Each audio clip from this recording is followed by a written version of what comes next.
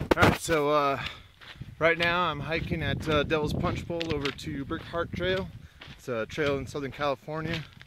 I'm training for the PCT.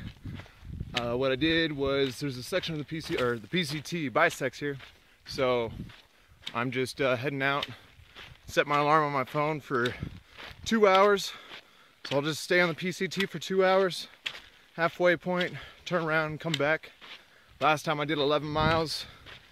This time I bumped my timer up to 2 hours and 10 minutes and see how much further I can get than the 11 miles.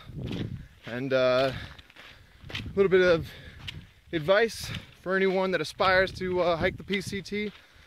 I was riding my motorcycle from the LA area to Portland, Oregon, and kicked my ass. And on my way back, you know, it was like 13 hours into it, I ended up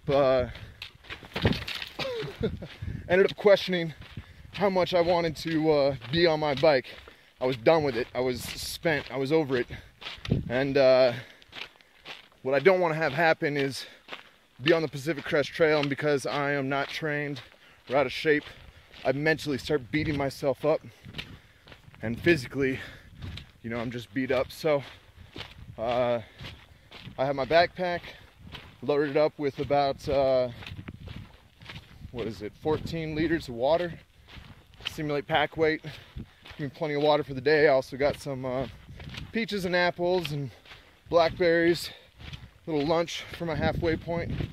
And I'm hiking in just running shoes, and you can see I just stumbled back there, but in my training I've been able to strengthen my ankles. I don't usually record, probably why I fell, but anyways, my plan is to hike with low ankle shoes while training, just to strengthen my ankles.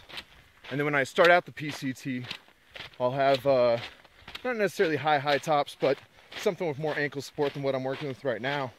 Just beginning of the hike, I want to make sure I start off strong, and then once I get to a point where I can ship myself a different pair of shoes, I'll go with something different. Yeah, I'll keep uploading videos and keep everyone up to date as I go.